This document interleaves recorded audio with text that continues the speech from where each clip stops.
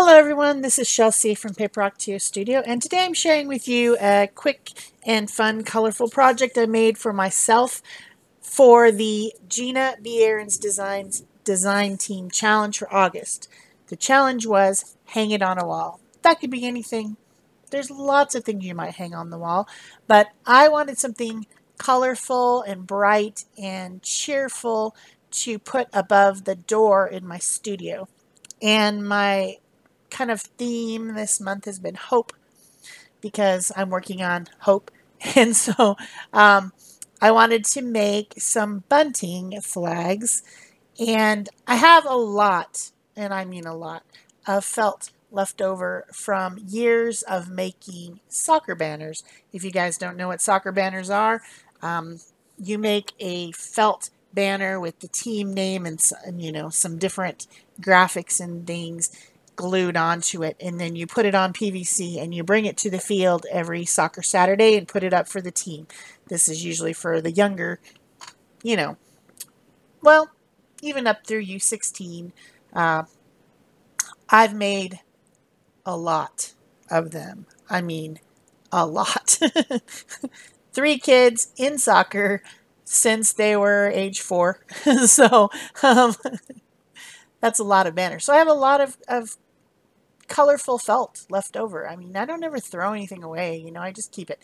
So I thought to myself, what would it be possible to stencil felt? I've never actually done it. You know what?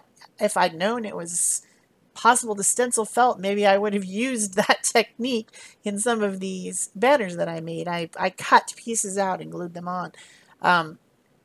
And in some cases painted with fabric paint, like, you know, in the little tubes. But I've never stenciled it before. So I took some white felt and cut it into some traditional bunting style triangular shaped flags. Bunting is something that you usually hang like on a fence or something, and it just has a solid color often. Maybe it's made out of plastic. It's something that you can use for decorating. And I wanted something more permanent, something more interesting, and these 4 square stencils that Gina has in her Etsy shop are the perfect size for this.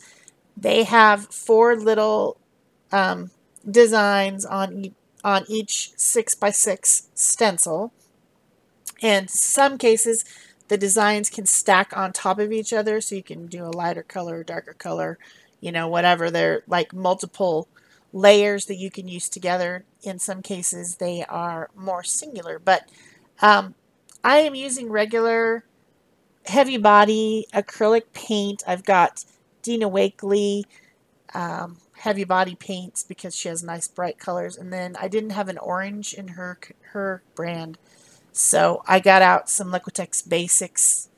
I think that's light cadmium red or something, which is a bright orange. How did I pick the colors? Well, I wanted bright, cheerful colors, but I also had sheets of these colors, which I cut as backgrounds for the flags. So I had an orange, a light blue, a bright green, a bright yellow. And I have some letters that are stick-on letters that are made out of fun foam, and I had some in the same colors as these backgrounds. So that's kind of how I chose my color palette. It wasn't so arbitrary. It wasn't so I don't know. I just found the felt and I thought, I'm going to make something out of it. Do you ever do that? You just find some stuff in your craft collection. You're like, you know what? I'm going to make something out of this. And I knew that I needed to make something I could hang on the wall, and I have a space above my door that's long and narrow that didn't have anything in it. So I thought that this would be perfect. So I also picked the colors of the backgrounds for paints as for my main color paints. And I do have this new stencil from Gina's collection that's, I think she calls it Color Wheel, I think. Probably color wheel would be my guess. I will put the links to all the stencils that I used in the description box below. You can click right on them and go to her shop and purchase them. I also, of course, will put the link just directly to her shop. She has a ton of stuff. She has everything from stencils and rubber stamps to stickers and planner kits, and she has tons of digital downloads that you can download directly and then use in your art by printing them out. Tons of stuff in her shop. So there's something for everyone over there. So the brushes that I'm using for stenciling, I figured that rather than use a sponge pouncer like I often do, or a cosmetic sponge, that these little toothbrush style makeup brushes would be the best for this, because felt is furry, kind of. It has fibers sticking off of it, and I wanted to coat those fibers. I'm not rubbing back and forth, however, because that would force the paint to go under the stencil. So I want a clean image. So I'm kind of pouncing up and down, and that compresses the brush teeth and kind of presses the paint into the felt, and it's working very well. A lot better than I thought. I thought this would not work. I was surprised when it worked as well as it did. So I'm using the color wheel kind of interesting circular shape. This is actually my new favorite from Gina's shop. I just didn't notice it at first. There's so many options of things to get, and I didn't really see this one. And then I saw Vicki Brown Messy Table Studios using it in one of her design team projects, and I'm like, oh, I want that. So when I ordered up the new 4-square designs, I also ordered that because I just thought it was really cool, and now it's like my favorite. My favorite used to be the little one she calls seeds or something like that, which to me look like coffee beans. I love that one too. But this new circular one is really cool, and this is the first. It's virgin voyage getting painty, and now it's got lots of layers of paint.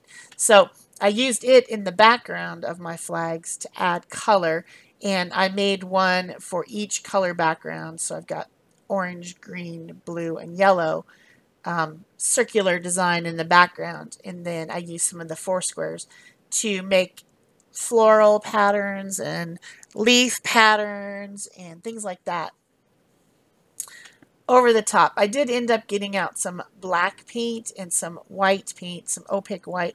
Those are DecoArt Traditions paints.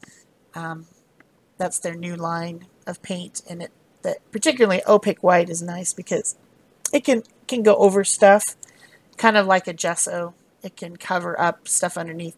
That's what I was doing with the one that has the orange circular background, but I'm letting it dry. So then for details, in some cases, the detailing comes with the stencil. So I didn't have to do any, pen work or anything, because I could just stencil that second or third part over the top. In this case, I'm using a Posca pen, which is an acrylic paint pen, to draw in a few details and make these little designs. I'm not sure what they are meant to be, but I made them into flowers because I figured flowers and leaves make me happy. They are hopeful because they always come back in the spring. There's always flowers. After the dark, cold winter, flowers come back. So that's what I was thinking when I was making this. My little stick-on letters, I just stuck them on. I didn't even glue anything. They were pretty sticky. And then to make them stand out from the background, I traced around them and made little drawn designs on some of them. I used a white Posca pen and a black Posca pen to do my detailing pen work. Just, making it fun. I used tacky glue to glue down the white part onto the colorful background so that it has a border around it. which I also think makes it stand out from the wall. My wall is kind of an off-white color. Someday I'll paint it something more interesting, but for now it's off-white. So I wanted the flags to be able to be seen, you know, on the white wall. So you couldn't just leave them white. And also I think they're a little bit heavier and they hang better if they had the couple layers. I was going to get out some fusible webbing stuff and stick them together with that, but this project got pretty late and I just decided to glue them, and that worked perfectly fine.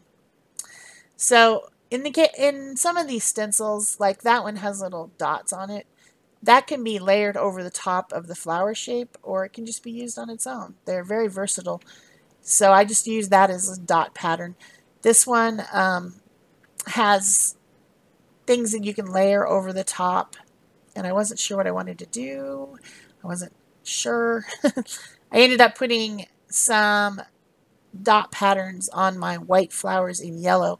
They don't actually show up that well, but then I draw around them with a circle later. And then used the second part of the stencil that has kind of a thick outline and put that over the top and made the flowers stand out a little bit better. It kind of looks like a paw print. This one reminds me of a paw print.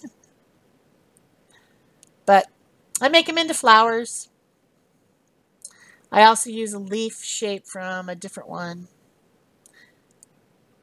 I got them all kind of as a set, and I'll have to go and look at the Etsy shop and see if they come as a set or if you buy them individually. I can't remember, but I bought them all at once, and I have this feeling that they were a set, but I may be wrong on that.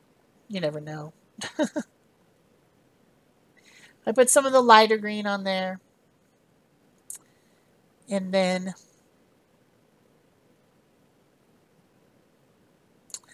this one has the leaf and then the little like guts of the leaf, the details, so I could stencil that over the top. Interesting designs and fun and easy to use. Compact enough to travel with you if you want to throw them in your travel bag.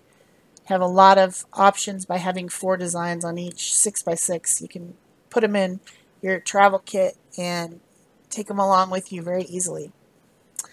So I'm doing some more pin detailing on this one, adding circles around the dots in the center, and then adding some stems to make them into flowers instead of paw prints. Paw prints would be nice too.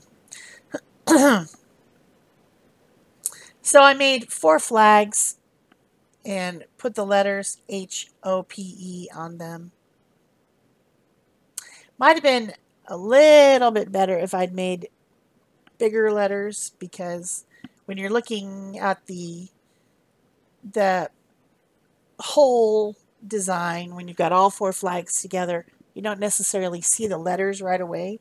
You see the colorful cheerfulness of it, but you don't see the letters standing out until you look at it for a while. So maybe I should have cut some larger letters out of felt and stuck them on.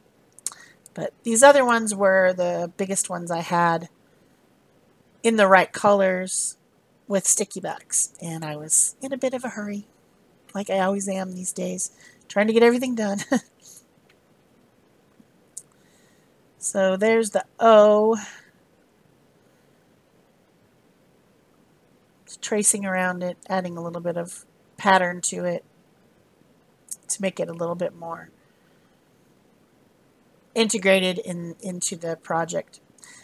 So to finish these up after they were pretty dry, in some cases I dried them a little bit with a heat tool just to speed the process up, but then I just kind of set them aside and let them dry a little bit. And then I'm going to need to attach them to some sort of a rope or string or something. And I thought about that for a while, what would be the best way to do that. And I ended up using some eyelets, and that will be coming up. I have a ton, I mean a ton of paper eyelets. different sizes, a lot of colors of minis, and a few colors of these larger ones.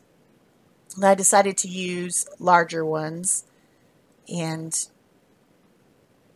yeah, I got out all the stuff. I had to set these all aside first. Put them in order so I could figure out how they went. So, eyelets. They're like a metal thing, and you have to have a hole, and then you put the little metal tube through that hole, and then you flatten out the backside to keep it in. Does that make sense? It goes in the hole, and then you flatten it out to make it stay in. Well, I've got 2 layers of felt here. And felt is kind of wibbly wobbly. I thought about just piercing it and putting it through, and maybe that would hold the eyelet more tight.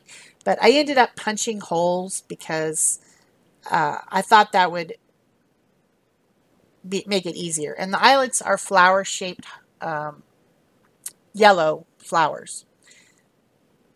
So I have this device here that punches holes as well as setting eyelets. That's its whole point. It's from We Are Memory Keepers, I think it's called, brand. Anyway, I tried it. I tried pressing down. I also tried the traditional method of turning it backwards and spreading it with a spreader and then hammering it down. Either way that I tried, and I went back and forth thinking, okay, this is better, this is better, this is better. They didn't necessarily stay very well in the felt. So maybe the piercing idea would have been better than punching a hole, because I think the felt is just too loose weaved. So I ended up on some of them just putting a little bit of glue under the eyelet, and that made it stay on better. So that's a little tip. Eyelets don't like to stay in felt. But then I just used some black hemp twine to connect them all together. And as I was weaving it through, I realized that if I just weave it through, 2 things. One, it's not going to look uniform because there's going to be a black line on one side and not on the other side. And it's going to slide. So the way that I did it was to come up through, then down, and then back up, and then I crossed it back over the front, and that made me have the extra line. And then I went back through and threaded it so that now it has kind of a loop on the one side, and that makes it stay in place. So that's how I threaded it. I hope you've enjoyed this project. Simple thing that you could do so easily. You could do this with kids. You could make something for a baby's room. It would be something really fun to do. So give it a try. This is just cheap craft felt. You could get it for 25 cents a sheet at Walmart or someplace like that. Nothing fancy, just acrylic paints and some great stencils from GinaBAhrensDesigns. So that is it for me. And there's some close-ups at the end. That right there, you can see me putting a little bit of glue on that one because it didn't want to stay in. I didn't want it just floating around on the rope. I wanted it to stay in. So anyway, yeah, that's it for me. Give it a thumbs up. Leave a comment or question below. Subscribe if you haven't already. And of course, share. Bye-bye.